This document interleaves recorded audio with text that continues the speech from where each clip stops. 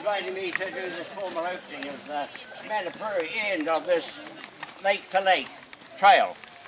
It's the section from the Supply Bay to Manapouri, and we have the commemoration rock up there which was put here to mark the celebration of the saving of Manapouri and Te Anau. Probably most of you will know that the original plan, the original contract, 1960, was to raise the level of Manapouri to that of Te Anau, and Te Anau could be modified only to the extent that the township would not be threatened. When the engineers looked closely at it, it was clear that a 27-metre rise, and it's marked on the rock up there where the level might have come, so we'd be underwater here. It wasn't feasible. They'd lose control of the water to the east, so it settled between 8 and 11 metres to raise the level. And at Te Anau, they found later on that the level they'd set for Te Anau was a metre into the township. As Charles Turner, the head of Ministry of Work, said at the time, we only had an aneroid barometer to set the level of Te Anau, and we got it a metre high. But don't worry, we'll build a low masonry wall around the township of Te Anau. This is what they told the Commission of Inquiry. In the unlikely event of water seeping through, can you imagine water seeping through on the big fan of Te Anau? We'll use the local fire pump and pump it back into the lake.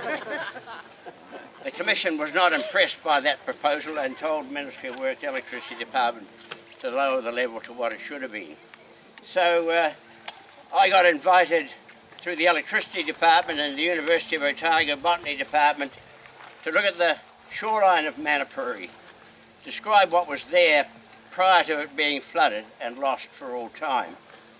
And due to Hugh Templeton, some of you might remember Hugh Templeton, who was the National Party member for Awarua, organised a similar study that we did on Te Anau.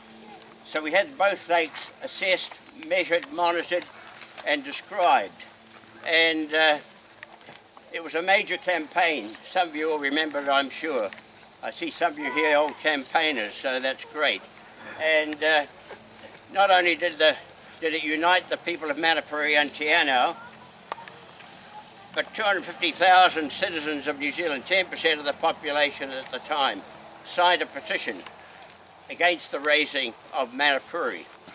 So it became a hot political issue, as some of you will remember, in the late 60s, and became a political issue in the 72 election when it was a major switch to Labour.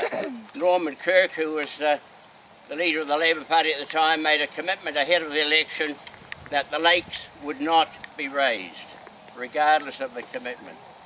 It was a landslide victory to Labour. Many traditional national seats went Labour, including down here in Southland and Central Otago. Kirk was honoured his word. First thing he announced was the lakes would not be raised. The second thing he announced, I think, was more courageous, and that was he set up a group of guardians from among the locals to advise the government on managing the lakes to ensure that in their use for hydro generation, which was already in tow, the lake shores would not be damaged. So they were local campaigners. One of Steve's forebears, John Moore, Doctor of Te Anau, was one of the guardians. Wilson Campbell, some of you remember from Te Anau, Motalia, was a guardian. Wilson and Les Hutchins from Manapouri here, CEO of Fiordland Travel. Jim McFarlane, a civil engineer from Invercargill. Ron McLean, who led the campaign, a farmer from Kennington, and myself.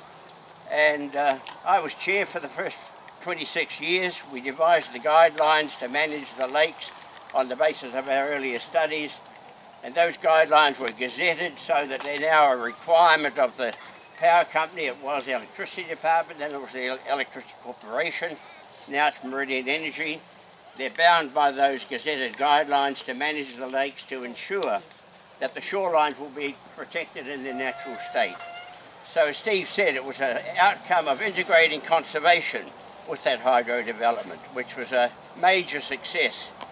And Meridian referred to it as a world first. Some of you will have seen the signs, one at Pearl Harbour, one in front of the visitor centre in Te Anau, and one up at the boat harbour. A world first, managing 2 major lakes in a national park, New Zealand's premier national park, World Heritage Area, to ensure that the conservation values were integrated with the hydroelectric values. So it's a world first by Meridian standard, and I would agree with that. So it's great to see Meridian supporting this exercise. It's great to see so many people here with it. I congratulate the Trust for completing this sixth section.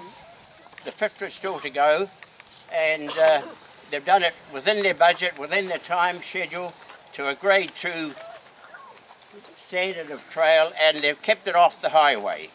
I think that's great. You'll notice that around the mountain highway from Lumsden to Mossburn sits along the highway. To keep it off the highway is a great feature. So it's my great pleasure to welcome you all here.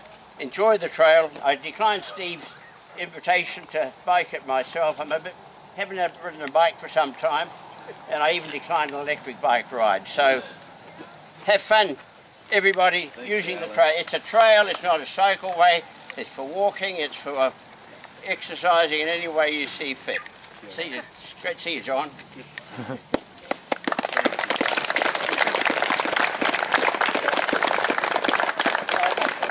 Declaring 6th section of the Lake to Lake Cycle Trail officially open.